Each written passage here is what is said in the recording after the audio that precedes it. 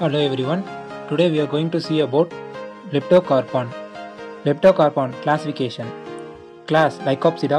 Order Lepidodendrons. Family Lepidocarpaceae. Genus Lepidocarpon.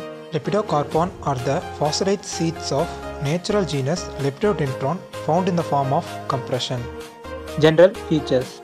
Megasporangium is entirely enclosed by sporophyll flaps on both sides. On seeing the picture, we can clearly understand that the megasporangium is entirely enclosed by the sporophyll flaps. The silk-like structure separates the integumentary into halves. Now, this opening is represented as the micropyle. The flaps are not the new organ. They are the outgrowth of pedicels. The most distinct feature is presence of single functional megaspore. This functional megaspore develops into a mature gametophyte without setting it from stubulus. Megaspore wall consists of loosely arranged strands of sporopollen. Embryos could not be seen. In some species, out of 4 spores, 3 spores are aborted and 1 functional spore is observed. Sporophyll of Lepidocarpon has many similarities with gymnosperms.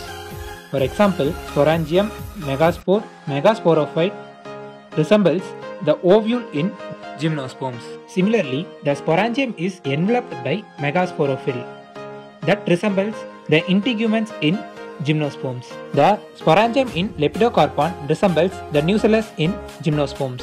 To be concluded that although Lepidocarpon has no true seeds, they reveals that they have tendency towards the evolution of seed-like structure. The one unique feature of Lepidocarpon, which is not seen in any lycopods, extinct or extant, was the permanent retention of megagametophyte within the sporangium, thus making a significant step towards the evolution of seed habit. And also it illustrates a convergent evolution. Most of the attributes of Lepidocarpon are an integument, a permanent retention of female gametophyte, development of only one spore in megasporangium, incipient pollination, all point out towards the seed-like habit. Thank you all.